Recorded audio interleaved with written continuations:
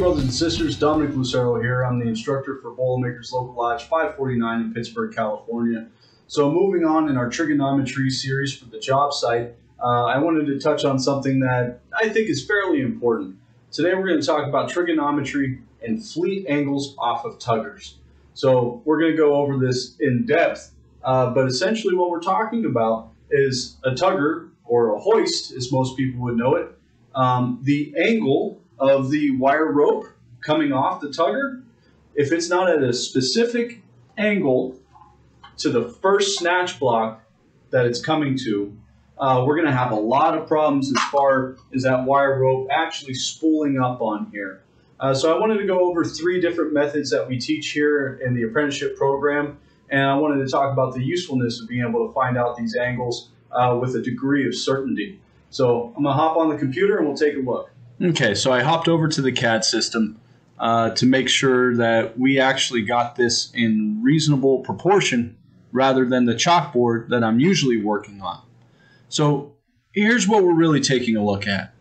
Here is our tugger, and here's our line coming off the tugger to the first snatch block, and then it gets run wherever it needs to go at that point.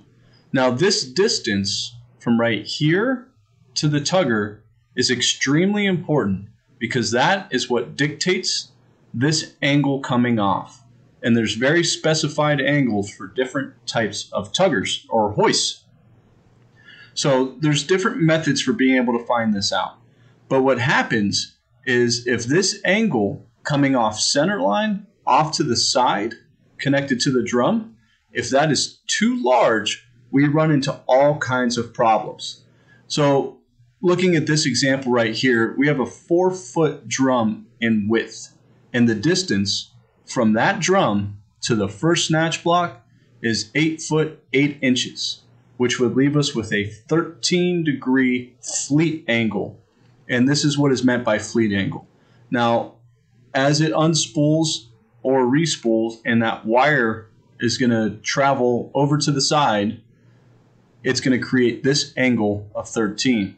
And the only reason why we don't consider it a complete included angle is because as that wire rope travels back to center, it's going to travel back to the other end, and it's going to be the same exact angle. So really, we are concerned with the angle coming off of center line. So we'll go over some of the rules. For a smooth face drum, the maximum angle on the fleet angle is supposed to be 1.5 degrees. So that is not supposed to vary more than 1.5 degrees. For a grooved face drum, it's supposed to be 2 degrees of fleet angle coming off right here. So what happens if our fleet angle is not correct is the hoist drum will not spool up correctly. And this is a sectional view showing us a cutout of what it would look like for that wire rope rolling up on the drum. As you can see, if that angle is too large, the wire is not going to walk its way back across and properly spool. Now, if we look over here, this is what we're looking for. This would be proper spooling of either 1.5 degrees or 2 degrees. And you can see that that wire rope is just going to sit in between each other one as it spools back up. Now, of course, this is just an example. So a couple of rules that I've come across in the course of teaching and instructing. Our LMS program tells us for a smooth face drum, the distance from your drum to your first sheave is supposed to be 20 times the drum width. And the most rigging module says that it's supposed to be 29 feet forward for every 1 inch or 1 foot off of center line. And then for the groove face drum, which can handle more of a fleet angle, it should be 10 times the drum width, or the most rigging module, it should be 38 feet per foot of drum width off of center line. So if this is a 2 foot or a 4 foot length drum, it would just be off center line 38 feet for every 1 foot. So that would be 38 feet times 2. Now these are really good rules of thumb. and you should follow them. I'm not here saying any one is worse than the other. But knowing with a degree of certainty is always important. So I was actually pretty surprised when I came in here, because this is to scale and accurate, which is why I wanted to do it on a CAD system. So here we're going to base this off the LMS program. For a groove face drum that is supposed to have 2 degrees of fleet angle, they told us to multiply the width of the drum by 10. So if we have a 4-foot drum, our first sheave block will come out 40 feet all the way down to make sure we maintain that angle. And what I found, because the CAD system's extremely accurate, is based on that measurement, it would give you a 3-degree fleet angle.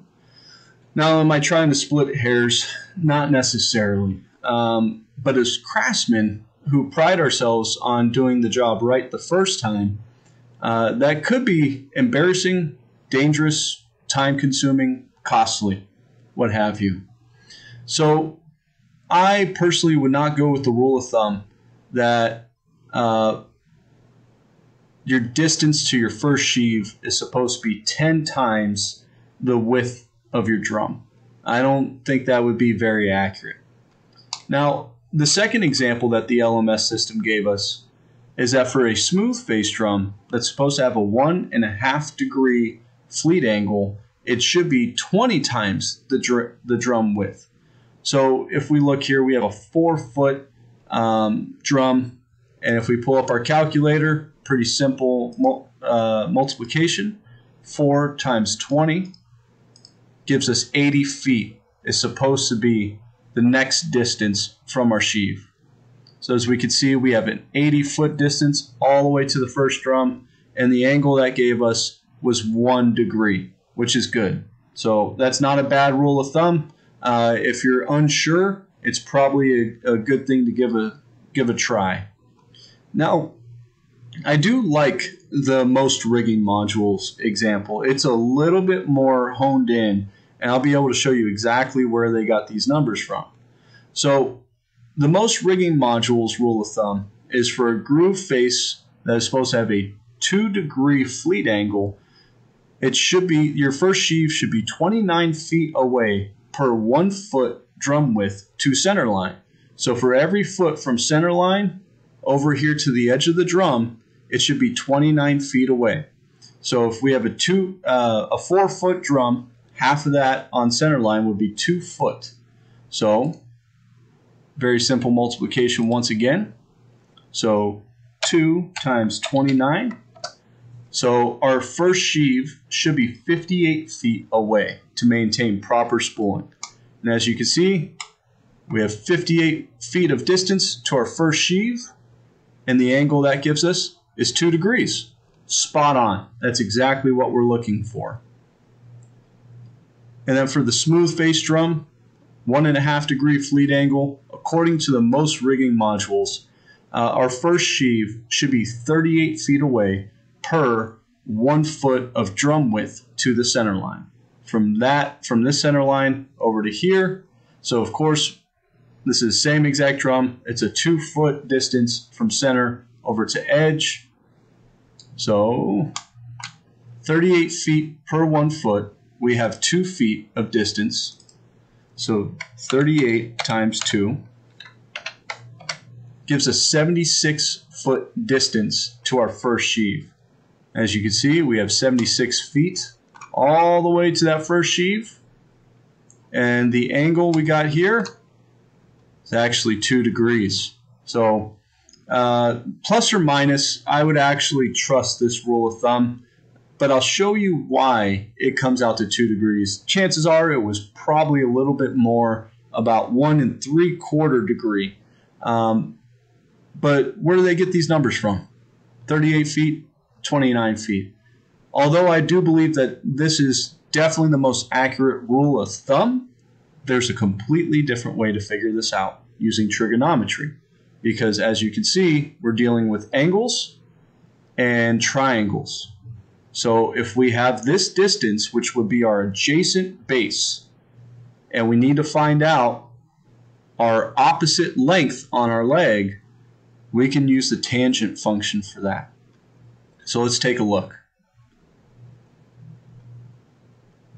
So if we're going to use trigonometry to figure this out, we are going to have to find the tangent of 88 multiplied by the base. Now, I know we need a 2-degree angle, so why are we looking for 88?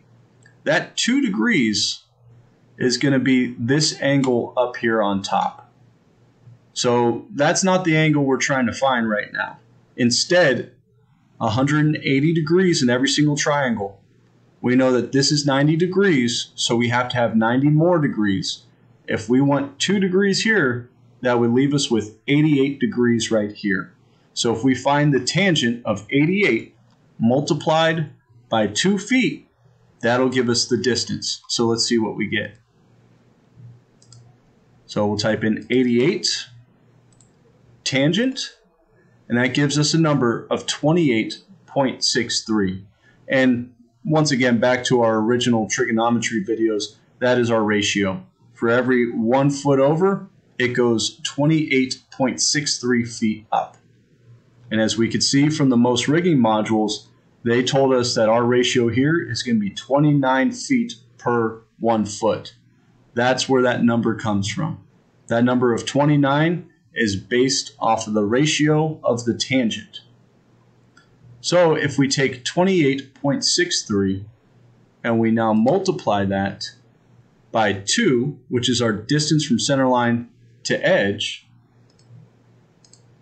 it gives us 57.27 feet. So just about 57.25 of a foot, just a little bit over, which 1/4 of a foot is going to be 3 inches, because 3 times 4 gives us 1 full foot.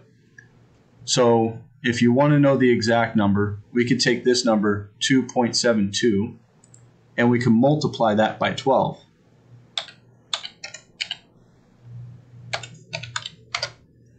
Which will give us 3.264, and we know 1/4 inch is 0.25, so 3.25 inches. And that gives us exactly a 2-degree fleet angle from the drum to the first sheave. And why this is important is you might be cutting it close. A lot of the tuggers that I've worked on have been at the top of the unit, and sometimes there's not a whole lot of headroom. So if we're going to be cutting it close, I want to know for a fact the distance away from my drum to that first sheave to be able to maintain that angle so nothing gets messed up and there's no rework, because the most expensive work is rework. Let's do one more here. So for a smooth face drum, it can't handle as much of a fleet angle. So based on the rules of trigonometry, we're going to be using the tangent of 88.5 because it's half a degree less. So 1.5 degrees minus 90 is going to give us 88.5 degrees multiplied by the base, which is 2 feet. So let's give that a try.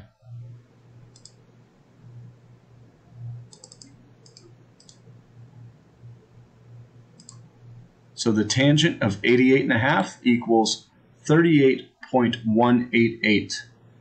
And if you remember, in our last example, they told us that we are supposed to go 38 feet per 1 foot.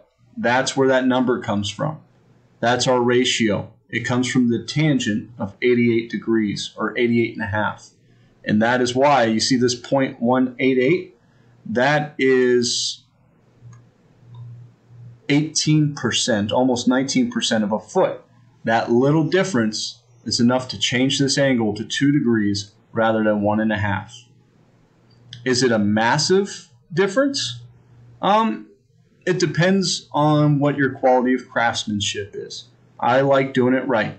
And if it tells me 1.5 degrees, it doesn't mean 2.5. It doesn't mean 3/4. It means 1.5 degrees. So now all we have to do is we have to multiply that by 2. It gives us 76.376. So hold on to that 76 in your head. Let's find out what 37.6% of a foot is. So 0.376 multiplied by 12. About 4.5 inches. And if we look here, 76 foot, 4.5 inches would be the distance to our first sheave to maintain that 1.5 degree angle on there. So if we're trying to look, really 38.188 is the number that they gave us. Now in the most rigging modules it tells us 38 feet for every 1 foot. Let's see what 0.188 of a foot is. 0.188 multiplied by 12. So it's actually 2.25 inches. So that 2.25 inches over a 76-foot span can actually make a big difference. So I'm not saying that this is the only way to do it. I'm not saying this is the right way to do it. I just like to know for a level of certainty that I'm doing my job correctly.